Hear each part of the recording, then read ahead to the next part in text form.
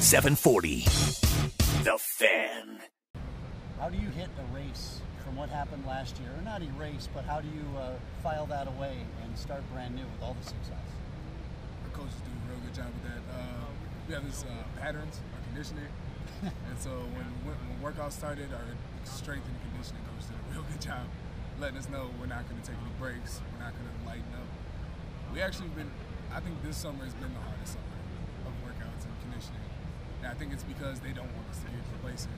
They don't want us to be cool with just, like, yeah, we won it, but it's a new season. So as players, do you also, without the coach's help, players without getting too deep on the inside, you guys know it, you guys realize it, you want to taste success again, right?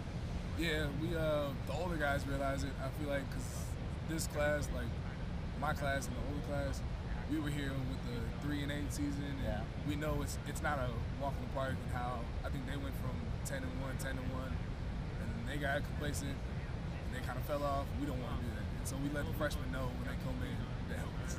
We don't take breaks. So you get back on the field. What are you looking forward to this year, as far as maybe short-term goals or some long-term goals for you and the team? Obviously, we know what the long-term goal will be, but how about getting started right now? What are you looking at? Just getting ready for this first game, because we got a lot of work to do. We had our first practice yesterday, and we got little mistakes like footwork, hustling to the ball, and all that good stuff. But defensively, I feel good. We got some things to work on, and offensively, I know they're going to get their stuff done. And let's talk about the place where we're sitting, the brand new field. 6 times this year, this place will be completely sold out, and maybe even a couple more, maybe in the postseason if that's so lucky to get there. Talk about that excitement of what Bison football is percolating to become. It's really exciting. I feel like it's getting back to what it used to be back in the day. And this new turf, it puts a lid on it. Like, this is amazing. Coming from getting burnt every time we practice on here to we can actually practice on here and be okay afterwards. Sure. It's nice. It's real nice knowing that the community and everything's behind you too. Does the team feel that? Does the team feel or know that they're obviously aware of all the season tickets gone one day, or the single game tickets? The team is aware of that. They want to impress everyone. They want to play good.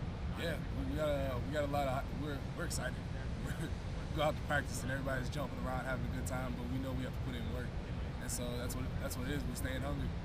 Do you think it'll be harder now with the X on your back, and maybe instead of chasing somebody who had the X on their back before? I don't think so. That's all we've been hearing is this target on our back, and I know our position coach put in really good. We got to act like we're putting the target on everybody else's back. So we got to act like we're coming at them, even though we know people are trying to knock us off, and we can't let them do it. Sure. Everyone gets up for the Yankees. Oh yeah. You know what I mean? It's like that's the new reality. Right. Everybody wants to take them out, but they know they have to do what they have to do, so nobody can knock them. All right. Leevon Perry, NDSU Bison, ready to do it again here at Gates Cedar Bank Field at the Fargo Dome. 740. The Fan.